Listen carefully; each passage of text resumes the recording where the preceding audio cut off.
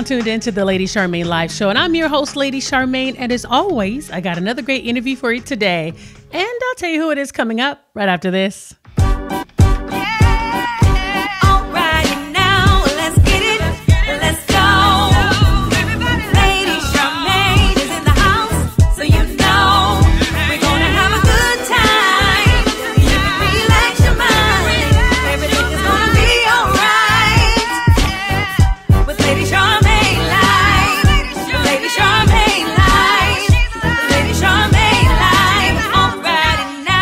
My guest today rose to fame as a contestant on BET Sunday Best. She blew us all away with her 3-octave contralto voice. She is a Stellar Award nominee, and she is here today to talk about her dual singles. Help me welcome to the Lady Charmaine Live Show, Miss Latice Crawford. Welcome to the show. Hey, everybody. Can you hear me? Yeah, we can hear you good. I can hear you real good. So I'm glad to have you on the show today. So how have you been over there on the East Coast? I know you're in Pennsylvania. So how are you quarantining? I'm trying to stay as productive as possible. I definitely won't trying to stay busy. I'm trying to make sure that I'm getting rest, relaxation, but that I'm also staying creative. But I just want to be productive, not just a professional busybody, but making sure that the things that I'm doing are producing results and some products that will help me, get back on the grid when this is all over. I know that's right. So you're taking advantage of all your quarantine time, which we all should be doing. I think I call it God's time. He gave us some time to get some things together, get our lives together, to reset, regroup, and then go back out there and become reactive in this world with some new ideas, fresh ideas, and God ideas. So I'm really excited about this time. I know yes, me too. Yeah, you told me your family you're from New York? Yeah, I'm originally from New York, from the Bronx, New York, and I lived in Queens, and my stomping grounds was Brooklyn, though, although I was living in Queens. I was always in Brooklyn at church or a concert or something else. Yep, but that's where I'm from. I'm a New York girl. Okay, now, did you ever go to the Brooklyn Tabernacle? Yes, I have. We were there all the time. They used to have some of the best concerts, and, we used to be there. And, the church girl, I'm Pentecostal, so we didn't go, to the club, and, we didn't get to have all that other stuff. So that was our club. It was Club Christ. Right, so we were there, partying until, praise God, till 2, 3, 4 o'clock in the morning, So we got the breakfast thing was the best. We had James Hall and Hezekiah Walker and Danny Easton and, Carl Jackson. I call Thomas. They had Carl Thomas. We had Carl Jackson. But we used to have, some of the best choirs, in New York, and we would just bump, the whole night, as long as everybody started falling asleep. Okay. So, we had Club Jesus. I mean, those are the days when we was in church to 2 o'clock in the morning, 3 o'clock in the morning. You was getting your praise on, and you walked out of there sweating as if you had been in the club. Right, but then you had to make sure you was at church on Sunday. And you can't go to Club Jesus and not show up to church on Sunday. Well, I was and you had to be church. in Sunday school. Right, Sunday school, first service and second service. These young kids don't know nothing about second service. We had 2 services and Sunday school. Okay, had a special 3 o'clock service. Had to have some chicken dinners over in the church social hall. You go right back to service. They don't know about that, right? Tell me what you know about that. You don't know nothing about that. A good hour service, and that's about it. Back then, we was in church for hours, sung 15 million songs. I'm telling you, and the Lord just had his way, and you just had to sit there and take it as long as Jesus was going. Right. Well, we all know you from Sunday Best. You auditioned for Sunday Best, and you made it onto the show. So I want to go back to that process for how we all knew you. Why did you even decide to even audition for Sunday Best? Did somebody encourage you, or did you just see the show one day and be like, you know what, I think I can do that? I honestly went on the show to make everybody leave me alone about singing. I think some of the people just assumed because I, could sing that it was like, oh, you should want to be a singer. It's kind of like if you're skinny, you should be a model. Right. If you're tall, you should be a basketball player. It was kind of that thing. Like, this piece, you sing, this is what you do, this is what you've been doing, you've got to be a singer. And so I went on the show to kind of prove them wrong, to be like, hey, these people are not going to like my voice and the raspiness and all this other stuff. And I went there and was surprised that they did. I still don't think even after the show that I realized that, being a singer was going to be such a huge part of my life and my journey. I thought I was just, going to go up there and go back to my regular job. And that did not happen. 11 years later, here I am, still here. So tell us, how did your life change from that moment? My life changed in every way. I'm a hermit. And, so I like to just kind of be in my own space. And contrary to many people's beliefs, as much as a people person as I am, I'm very shy.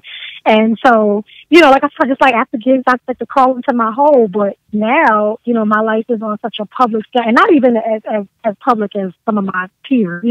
Their lives are very, very public. But still, even just the little spotlight that I have from time to time, it's a lot. When you have people constantly judging everything you do, scrutinizing, oh, you can't say this, or you can't post that, or you can't do, I remember when me and my manager first started working together, she was heavy on the marketing side. And so if I would post something that was a little risky or, I wasn't looking crazy or anything, but just even if I said certain things, she'd go, hey, that might not be a good post. And we used to fight all the time. Like, I'm a human being. I just want to say what I want to say. Right. And we would, playful fights, but just, her trying to make sure she was protecting me. Right. And so it gets very difficult, when you can't say certain things or you're afraid to post up pictures of your son because you're not sure, people won't have something to say or just things in your life. So I think that public thing, but also my time. Having to constantly be on the go, constantly, creating, different things and products and, all of that changed. Working for myself, all of that changed. Now, you said creating products. What products do you create? Just more so making sure that your social media pages are always up to par and, that there's always something up there, a picture of something or that you're, singing somewhere or writing something. I think, this industry definitely makes you feel like you have to be busy all the time. That's what I'm enjoying this time of us all kind of being on the same playing field. Right. Where, we get to just be creative because it's fun. Nobody's in competition. Nobody's trying to get, the first gig. Right. Everybody's really just finally for once enjoying their craft again, and I think for a while I lost that because I was so busy just trying to make sure I was staying, on at the same level as everybody else. But now I actually get to have fun and go sing on social media and, still strategy, to it, but just getting to enjoy my craft again. Now, your music is so inspirational and you have a song that just really touched my heart. First, I love the song Choose Me, but it's a song that you have. It says, look at yourself again. Please tell me what place that song come from. Did you write it or did someone else write it? Because the song is so beautifully written. Wow, thank you. I did write it. My mom had given me a card. And in the card, I actually just saw it the other day. My mom passed away March 1st before all of this stuff happened with COVID. And I was, back then, but I just found the card again the other day, and it took me right back to the same place. My mom had given me a card for, I think, my birthday or something, and she was just saying, I know that life, at times has beaten you up, or you felt like you had to go through more than some other people, but it's all adding towards your ministry. And anytime you think that you're not enough, or you think that you don't have what it takes, or you don't have this, look at yourself again. And she would always say that to me, don't worry about what you look like when you first looked in the mirror. Go back and look again. And she's like, and go see what God sees about you. First time you kind of see what you feel about yourself and what everybody else is saying to you. She said, but go back again and see what God says about you. And so, that's where the lyrics to the song kind of came from. What does he see? Or what do you see when you're looking at yourself and you're saying all these things, but you're created, in his image. What does he see about you and what does he say about you? Beautiful. I mean, when that song comes on and you have another song, that's my jam there. Now I don't know why I try to sing when singers come on. I'm not a singer, but y'all just make me want to sing. And then your song Choose Me. But your songs, I mean, the lyrics in the songs, they just resonate and they speak to you. I can go all through your albums and be like, tell me about this song and tell me about this song and we'll be here all day. But because the lyrical content have so much meaning and you could see yourself in those songs. I mean, literally, it's like you were reading our stories, like you just all up in our business, and that's how your music does. Because I play when I'm in the house or when I'm sitting down or I'm doing some work, and just the messages, they just minister to me like you're talking to me. That's what your writing kind of reminds me of Jonathan McReynolds. It's like when I listen to his music, it just really, really speaks to me. Like when you talk about, with the pimples on my face, he keeps loving me, or even his new song, People, just being delivered from people, period. And just like, don't look at them, be delivered from them, all kinds of people. And so that's what you remind me of, that connection that I have with your music and the stories. Even Jay Moss is like that too. Just the stories that you're like, man, That's me all day. There's nothing like gospel music that literally Yeah, speak to your sure. spirit that's life changing. So I just want to say thank you for allowing God to use you. I Thank appreciate that. you. And with us talking about your music, let's talk about your dual singles that you have coming out. Let's talk about those. So tell us about them. Yeah, I have Amazing is already out. Amazing's been out for a couple of months now. So if you guys want to get that, you can get that right now. It's available. You can, multitask on your phone while you're listening to this, wherever you're listening to it, and go order it. It's called Amazing by Latice Crawford. Not Latrice. I love her, but she's not me. Right. Latice Crawford. But something is coming out on May 29th, and it'll be available for pre-order on the 15th of May. Something is basically talking about how we're all out there looking for something. We don't know what that something is. We're trying to figure it out. It could be love. It could be prosperity. It could be success. It could be happiness, whatever it is. But you need the something of all somethings to get it. It's kind of comparing medicine to the cure. The medicine runs out. Right. You keep trying to use that so it sustains you for a little bit, but then you have to go back to it. However, the cure sustains you forever. You don't have to keep going back and searching and looking for something is, it's very human first. I always tell people the song for me when I was in certain relationships, to me, that person was the equivalent of the devil himself. I don't know what in the world's wrong with you, but for me, it was about love and me wanting to have someone, well, that's what God said in his word, that I should. I'm somebody's rib. Well, whose rib am I? And just trying to find that and figuring that out, but realizing that the reason why it doesn't happen is because every time I get very distracted and I put all of everything into that person and I take everything away from God. And so, again, went to the pill, but he's like, come to the cure. You come in me, you won't need nothing else. That's extra. That's nice. So, I think all of my songs, thank you for your compliment as well. You're welcome. All of my songs, I try to make sure I'm very intentional about making sure they're full of symptoms. And what I mean by that is, when you let's take this COVID-19 thing. Every time somebody coughs, they like, oh no, what is that? Let me go look up the symptoms and see what this is. Because now I'm coughing. They said the first thing is a cough. Right. So they go and they look them up. And after they do, either they see, oh, maybe I might have it, or, because of the symptoms. And then they go and look for the way that the person, got better. And so, I always say that I want for my music to be like that, full of symptoms, so that the believer and non-believer can see something in it and then say, well, how did she get better? What was her cure? What was her source? And then they'll use what I use, which is God. Oh, hey, now there you get. That's it all day. He is the healer. He is the cure. Praise God. Now, reading, I read that you are a middle child. So, what is it like being the girl in the middle? You're not the oldest. You're not the youngest. You're not like the older girl or the baby girl. You're just in the middle. What is that experience like? Interesting growing up. I'm telling you, even though this isn't what I wanted to do, I'm pretty sure that it was what I was destined to do. Because even as a kid, I would take my teddy bears and stuff, and my sister would look at me like I was crazy. And I would take my stuff and I would perform whole shows. I mean, I was every character, and I mean, full out plays and musicals. I wanted to be in theater, so full out plays, full out musicals and stuff with me and my stuffed animals, my teddy bears and my dolls. So being a middle child was very interesting. I think that because, you got the oldest and she's got the responsibility, and then you got the youngest and she's kind of, the little daddy's girl or whatever she needs to be.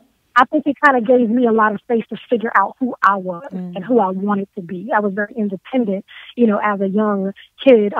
Just, figure out life. I got to live a lot more life than my sisters did. I feel, just even in the relational aspect, out in the work, just, I feel like that I got to experience a little bit more because it wasn't so much attention and eyes, on me, wherein, like I said, they were a little bit more, no, you're the baby, so you're the oldest, so you got to do. So yeah, it wasn't bad. Like most people say they have middle child syndrome. For me, it wasn't bad. I was a mommy's girl. My mom was my person. You know what I mean? So it wasn't like, like it was anything bad or anything, just interesting. Right. She's just interesting. Now, I read that you were also in a reality show. What reality show? Yeah, I was in a reality show right when I got off of Sunday Best. It was, about my relationship at the time. That is no longer. And so, was it on TV? It was on television?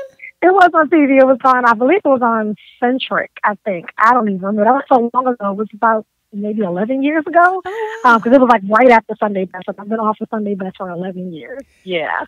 So it was a long time ago. It doesn't seem like it's been 11 years. It does not seem like it's been that long. Yeah. When you say the number, yes, it's definitely been a long time. So I want to know, when you're not busy, okay, it's not quarantine time, what can we find you doing? When I'm not busy at quarantine, I'm somewhere either between the roads, doing music or working or in the studio. But when I'm home, even when I'm not quarantined, I'm usually in my kitchen somewhere. I'm a cook. I wanted to be a chef when I was younger. So I'm always in there, creating something and making something. Okay. Yeah. I like to do simple things. Like I said, I'm somewhat of a hermit. So I'm usually, at a movie or a spa or something that's really quiet, museum. I'm usually doing something like that. Nothing too loud, not too many, crazy on a rooftop somewhere. Like I said, I love anything that kind of quiet and point work and think and be in my thoughts. I think a lot of people may not really understand when we're on the road, as fun as it looks from the outside in, we're working, so it can be very draining because, we're up certain times of the morning and then not going to sleep until certain times of the night. We're away from our families a lot, which for me is my energy. I'm a mom. My son is 9. So, being away from him a lot, being away from family, missing, when my mom fell really ill and they were giving her, a time span, I was away in Nashville recording videos, so you miss so much. So when I come home, I really try my best to refill me so that I can fill, pour out, and pour into other people. Wow. Okay. Well, I see. So, Latice, what would be some last words that you would leave to someone to encourage them in whatever they're going through? I've heard you mentioned about a relationship that you were in at the time. You recently lost your mom. I know what that's like because I lost my mom almost 3 years ago. So what would be a word that you would leave with them? I would just say you're going to get through it, but you got to go through it first. It's a process. It takes time. Give yourself that time. The Bible gives you permission to. It says to everything there's a season. So live your seasons out. Every season is your season. It's just different weather in each of them. So let them prepare you. Let them equip you for what you have to go through and for your next. Don't stay stuck there. Amen to that. And Latice, I want to say thank you so much for coming on the show. And I want to remind the audience to make sure that you go online and download her song. I believe you said it's amazing. So amazing. Go make sure you download that and make sure you go and pre-order her song by May the 15th. Give us a website. If there's a one-stop shop that they can go to, what's your website? One Stop Shop, LaticeCrawford.com. You guys can find it on my social media sites, but you have to look for Latice Crawford. Y'all like putting that demon R in there. It's not there. It doesn't exist. It's invisible. It is Latice Crawford. So y'all don't put that demon R in there. So y'all make sure. Don't put that demon R. Well, Latice, I want to say thank you so much for coming on the show. And it was definitely a pleasure having you on the show. And I look forward to having you back. Thank you so much. You're welcome and have a blessed day. Bye-bye. You too.